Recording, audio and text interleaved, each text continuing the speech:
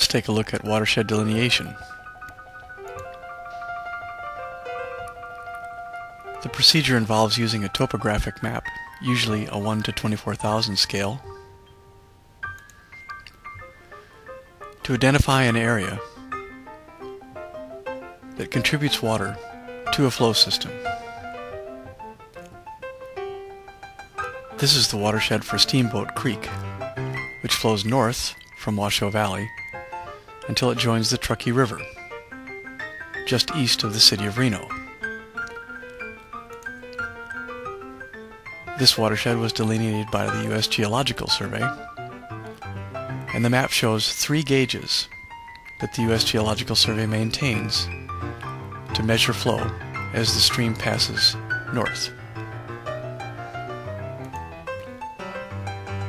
The watershed boundaries were originally delineated at a 1 to 24,000 scale. Geographic information systems can delineate watersheds automatically, given elevation information, usually in the form of digital elevation models, or DEMs. However, it's very useful to be able to do this by hand as well, in part to check what the computer has done, because computers are not always right. Topographic maps serve as the base and the most important source of information for delineating watersheds. Topographic maps present information about elevation. Elevation is usually depicted as a series of lines or contours that represent a line of equal elevation on the soil surface.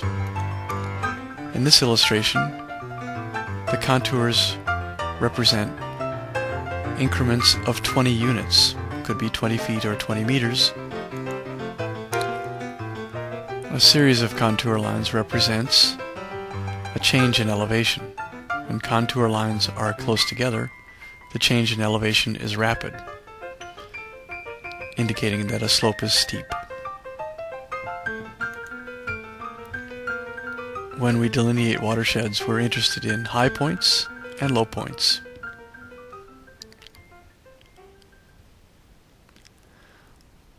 Watershed delineation is built on the principle that water flows downhill.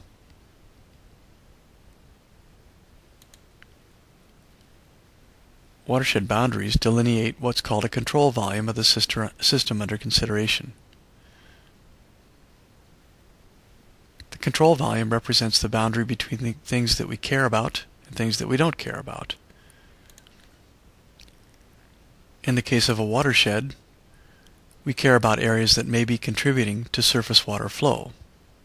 We don't care about things outside of this system. The watershed boundary represents a series of divides that encloses areas that contribute to drainage at any other point in the watershed that we care about. A divide usually crosses contours at a right angle.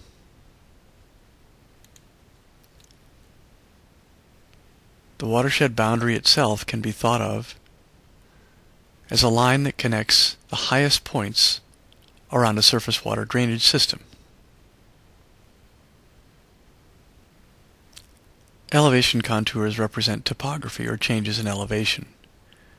One of the most important things to understand about this is that topography is developed by erosive forces, primarily water movement, and the contours themselves point back into upstream areas that may be contributing to the drainage that we're trying to delineate. The procedure for watershed delineation looks like this. First of all,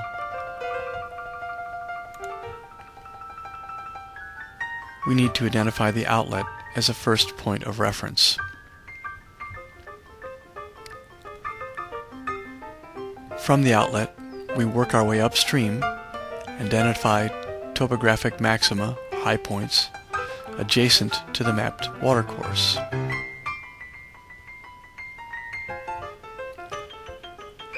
Finally, we connect the dots, the topographic maxima, to develop a preliminary watershed boundary. It's important to realize that topographic maps have a limited amount of information that they can present. Perhaps one of the most important next steps after putting a preliminary boundary together is to take a look in person to see whether the watershed boundary drawn on a map actually makes sense in the real world. This means refining the watershed boundary with field information as needed.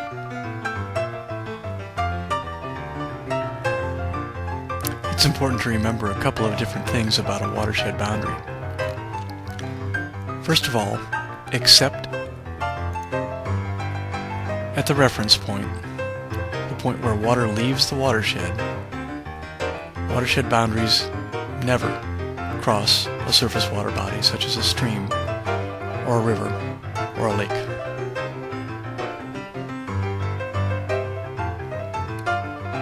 It's important to remember too that topography is something that's developed by erosive forces, including water movement.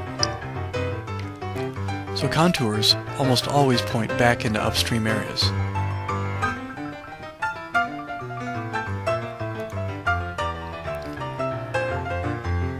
In addition to high points, there are a few other clues about where watershed boundaries should be.